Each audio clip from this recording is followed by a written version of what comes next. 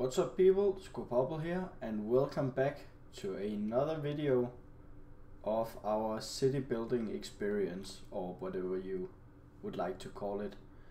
And since the last video I have done literally nothing, because we are basically starting right after that video was finished, and I think we'll just more or less continue from where we left off last time. So this time I'm thinking of keeping in the theme of using quartz and some sort of wood, and for this one I am thinking of going with a bit of an acacia look, and we'll see where that leads us. So I'm just going to get the layout done and the ideas out, and then I'll check back with you then. Now we have the basic idea for this house, which is kind of a smaller model, which I enjoy. It's good having some variety, but as you can see, this one plays a bit more with arches and circles than the others that were a bit more rugged and you could say normal looking. But I want to give this roof a bit more character and depth, because it feels kind of flat right now. So I'll see what I can do about that. And other than that, it's just filling in the walls with tons and tons of glass, and that should be the house done then. And I think the solution to making the roof a bit more textured and detailed was simply just to add a ring of quartz accent around it. Just half a slab above, not half a slab, half a block above it, sticking out from this stair right here.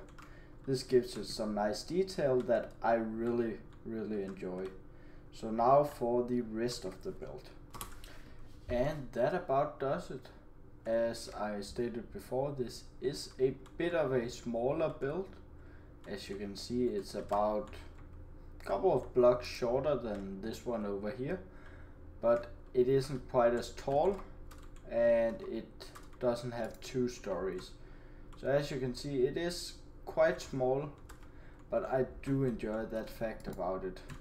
And I didn't mean to destroy that door. There we are.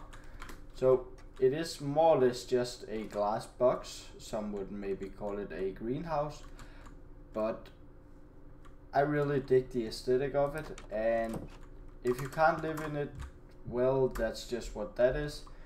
Most of these are just meant to decorate this city. So I think it turned out quite nice. I like the arches and the curves and all of that. Next step would be to do a bit of gardening, which I'm going to do right about now. And there we are. Now it kind of looks like somebody lives here. Maybe somebody who haven't mowed their lawn in a couple of years, but someone might live there.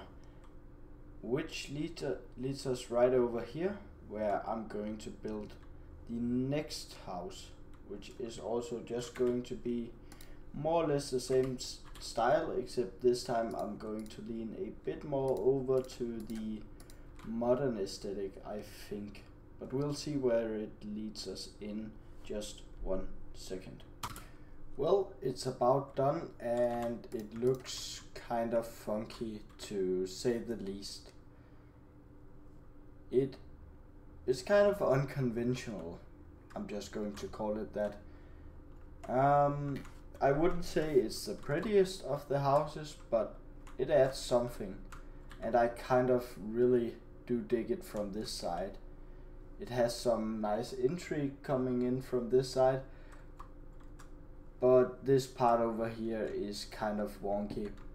But I'm just going to leave it because I believe it gives some aesthetic to the building, and I'm just going to add this thing over here just to give it a bit of consistency, I would call it. And yeah, now I just need to put in a garden. So just going to start with the hedge, which I haven't mentioned it, but this world I'm playing on also has world edit, which comes in handy quite frequently. So let's just go there. Oh, it didn't work because I haven't towered up. Give me a second. I need these bad boys right here. And 1, 2, 3, 4. Take this one and maybe, yeah, it's 2 lines, so we do it over here and we should be good to go. Bam. Now we have a hedge and we can do the same for this side, and bam. Perfect. And now I can do a bit of gardening. There we are.